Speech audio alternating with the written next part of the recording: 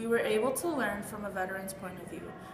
We learned about the different type of people who have served and what was going on behind the scenes of the war.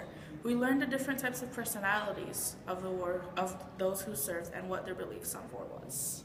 The veteran I chose was Joseph Shear. He talks about how he had to lose friends in the war and carry burdens like nothing happened. Being a veteran isn't easy. Rick made a quote and it said, "The day started the same as every other day, but that day has never ended." And it stood out to me because it made me feel like he can't move past from the war, because every day when he sees his burns, it reminds him. Jeremy N.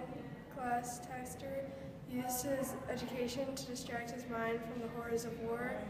Even though his time of fighting was gruesome and brutal, his dedication to his studies made it a bearable experience.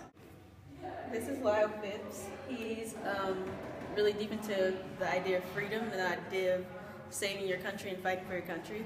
And his piece inspired mine because I am also into representing my country and keeping everything in place.